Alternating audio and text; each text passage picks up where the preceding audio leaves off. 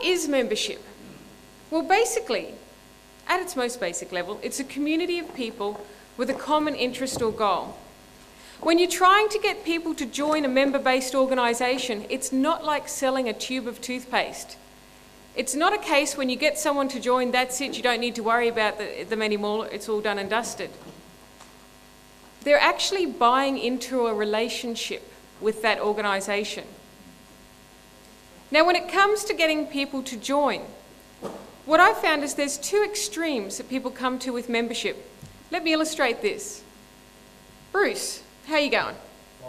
I promised I'd pick on you, didn't I? May I say, fabulous presentation this morning. Would you like to marry me?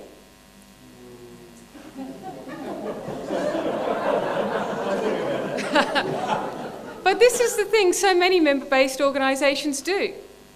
They come up and on the first date, they try and get people to marry them straight away.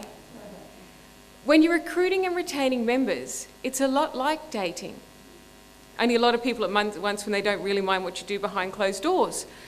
But there is the other method of recruiting members, which I've noticed that Rotary clubs in particular are very good at. I'm looking at you, Bruce.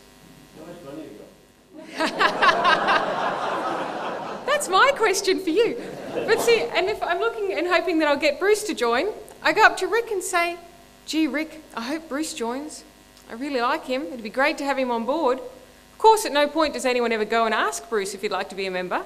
In fact, you know that research has showed one of the most common reasons given when non-members have been surveyed as to why they didn't join a club or an association that they had the opportunity to do so, the number one response is, nobody asked me. Now, this is something that you need to overcome. I mean, who here believes that someone will honestly be better off as a member of Rotary than a non-member? Stick your hand up. If your hand isn't up, you can leave.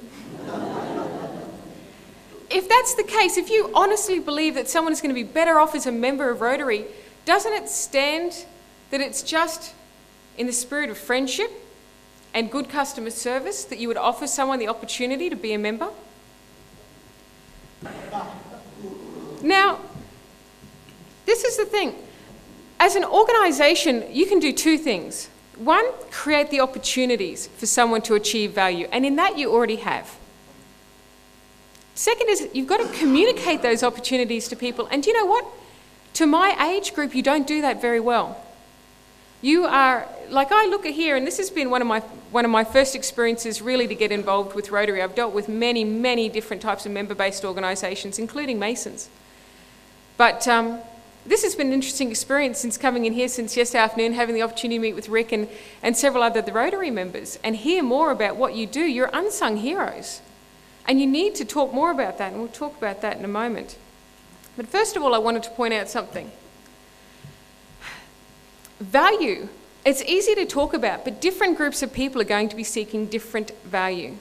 And this is where we talk about things like segmenting your market. And what that is, it's the process of looking at all of the different potential members you've got and existing members you have, and understanding what value are different groups looking for. Now, there's many, many different ways of segmenting your membership, heaps. I'm just going to share one with you that I think is particularly effective in the situation of Rotary that is in the moment. When you look at someone's career, it goes through several different stages as you age.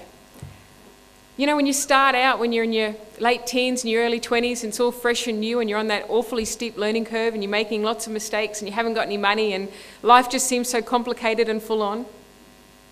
I'm sure you all remember that.